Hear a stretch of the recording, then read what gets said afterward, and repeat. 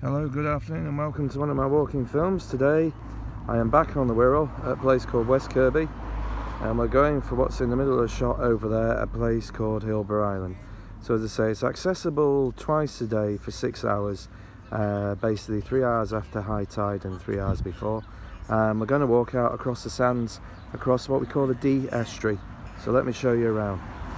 Now you can sort of park down South Parade here, but basically there are some side streets as well, and some car parks you can actually pay at, but it does get very busy. I mean, this is just a Friday and look at it. Now this is West Kirby Marine Lake, so basically if you can just look in the background there, you'll see there's like a huge pontoon and that goes right the way around. So I think it'll probably be about a couple of K. So as I say, you can walk around it all year and it really gets you out into the bay.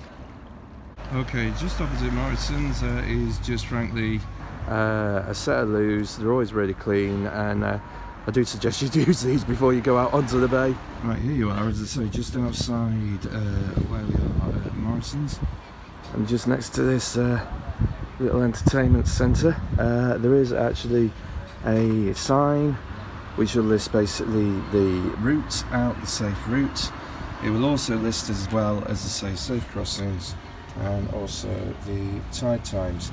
So well worth paying attention. As I say, we've just got about 3 hours and 15 of safe tide, so let's go.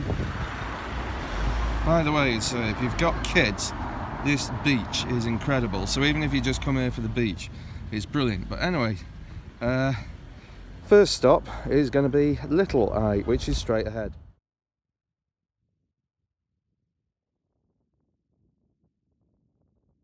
Just to do you a quick pan, if you can hear me, as I say, there's Thurston over there, then we're just going out along the headland, West Kirby, and then on the corner over there is Hoy Lake, and basically that looks onto Liverpool Bay. Just be wary that your shoes will get dirty, whatever you wear. Right, so this is just Little Eye, as I say, it is very small. I won't fancy staying here at a high tide. But basically from here we're just going to move straight on towards Middle Eye.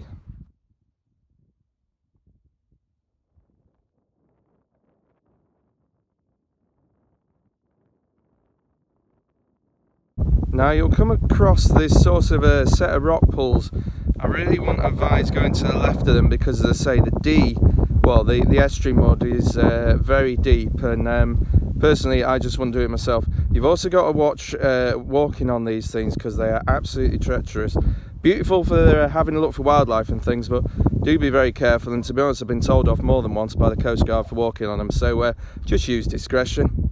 It was 20 minutes and about 1 kilometre to Little Eye, so as I say, just to give you an idea, and that's what a lot of people do, and it's certainly worth it on its own.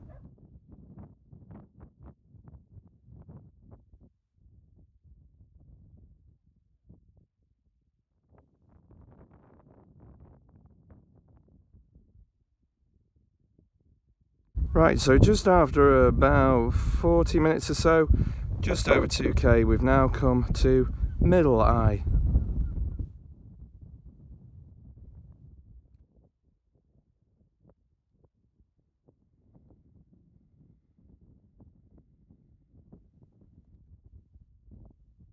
So just over there is Hoy Lake.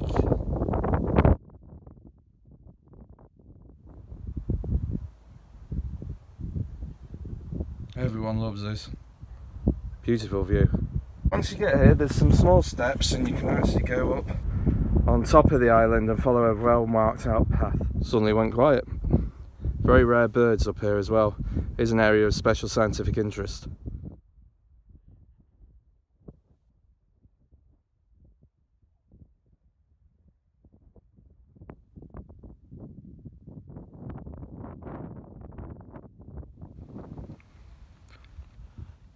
Okay, first look round, and there is Hilbre Island for the first time proper. They reckon there's no permanent residents here, but there's been traces of people occupying this area since the Stone Age. But they think the name Hilbre came from St Hilsborough, and there was a very old chapel that was actually put here.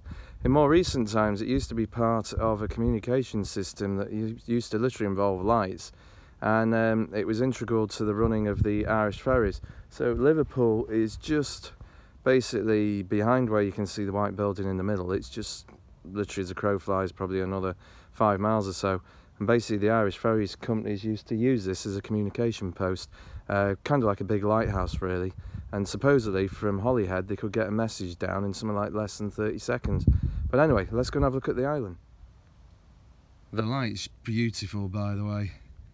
Absolutely stunning.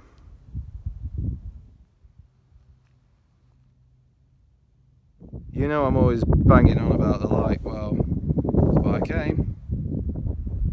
Now right in the middle of shot, you won't believe this, there is an Atlantic grey seal population which basically lives in the middle of the Dee. I'm going to claim it for Cheshire. But as I say, first time I came here I could hear them calling and I thought that's seals. It was seals. Unbelievable to find them here. We might see some at the other end of the island too. And here we go, just entering onto the island, going to the left.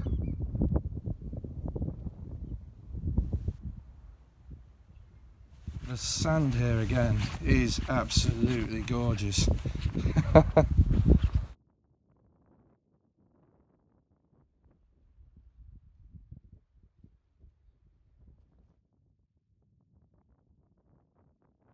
Right, so we're just going onto the island proper, so this is 3 kilometres and just over an hour, so let's go. So as I say, there are a few properties just here. As I say, I'm not going to film too close, so we'll show some respect. But generally, as I say, it's not fully occupied all the time.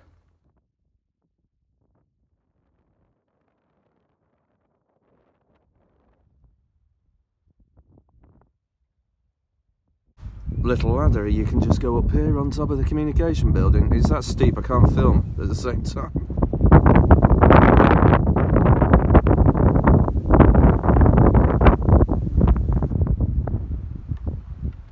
Just looking back at the route there.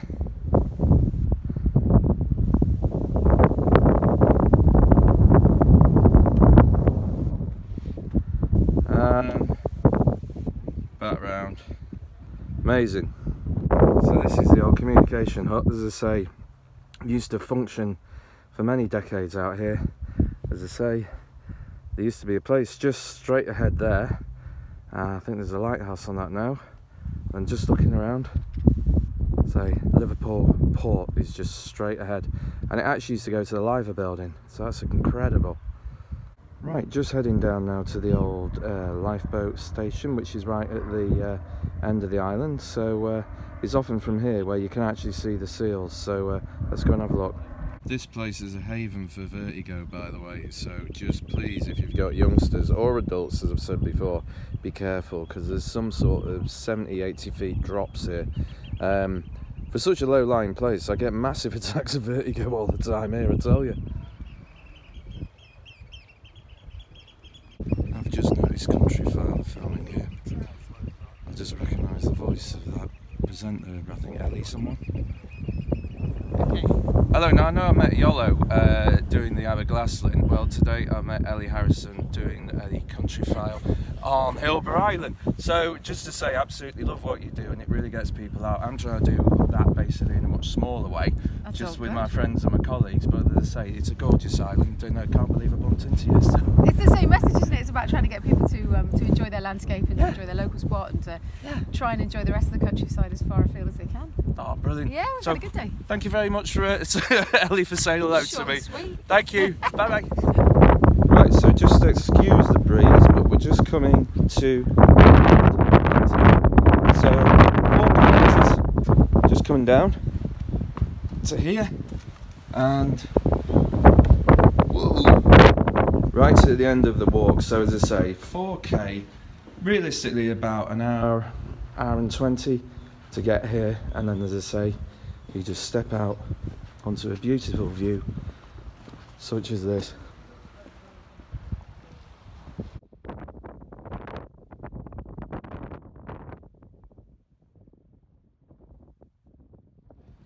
Well, thank you very much for coming with me to Hilbre Island. I hope you've enjoyed it as much as I have making this film. Beautiful place, absolutely stunning, and as I say, for me personally, the fact, this adventure that you can have in Cheshire. I know we've not seen any seals close up today, but they're there. But we're just looking right out now over Snowdonia and over to Wales.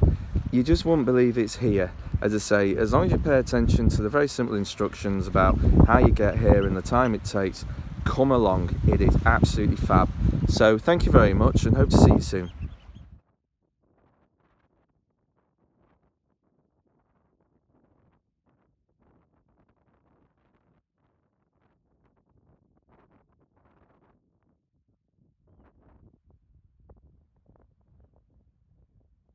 And home we go. So as I say, I'm going back exactly the same way, and what a day, what a day, what a place. And sorry for interrupting the Countryfile team there, but thank you from me to them for letting me be a little part of it. So thanks again for coming. This has been a great day.